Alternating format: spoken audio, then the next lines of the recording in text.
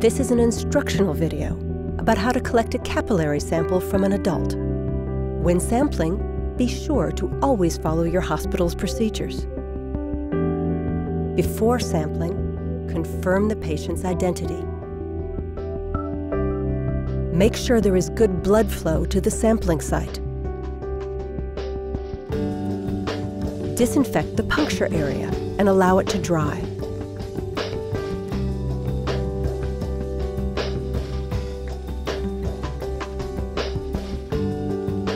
Make an incision of maximum 2 to 4 millimeters depth, parallel and in the middle of the earlobe.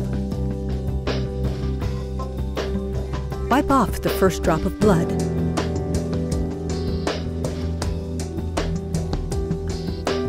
Hold one end of the capillary tube horizontally into the forming blood drops, filling the tube and keeping air out.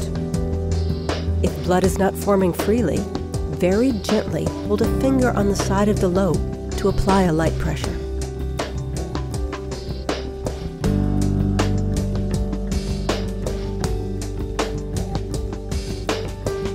Carefully seal the incision site. Mix the sample thoroughly by inverting it slowly. Using a magnet enhances the mixing. Label the capillary tube with patient ID and immediately transport the sample to the blood gas analyzer.